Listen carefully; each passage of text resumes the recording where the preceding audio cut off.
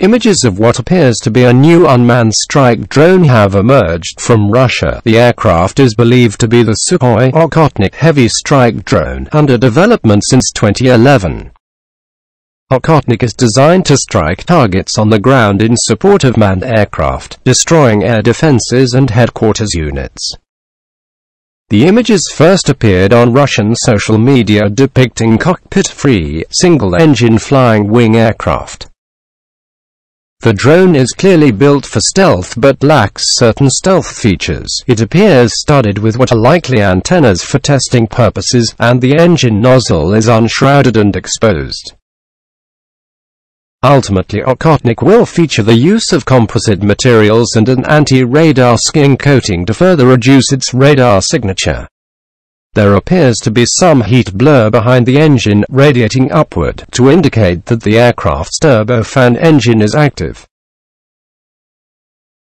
The drone is officially known as Udarno-Razvedyvatelnyi Bespilotnyi Kompleks, or Strike-Reconnaissance Unmanned Complex.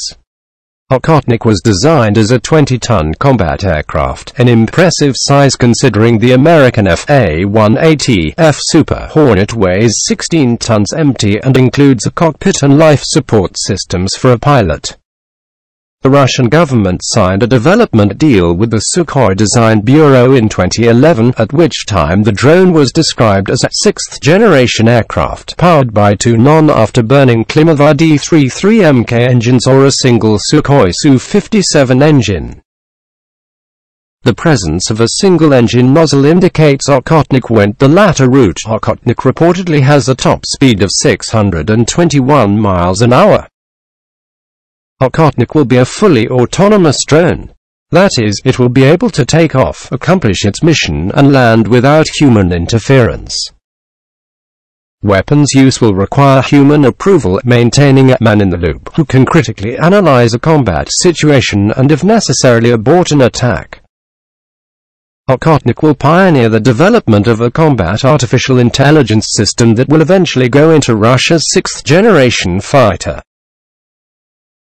Okhotnik development was carried out at the Novosibirsk-based Chkalov aviation plant, and according to Russian state media has been carrying out ground runway tests since Thanksgiving 2018.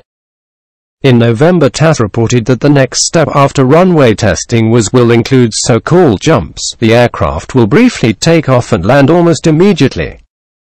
Once those trials are over, the drone will make its maiden flight. TASS has further reported flights would begin in spring this year.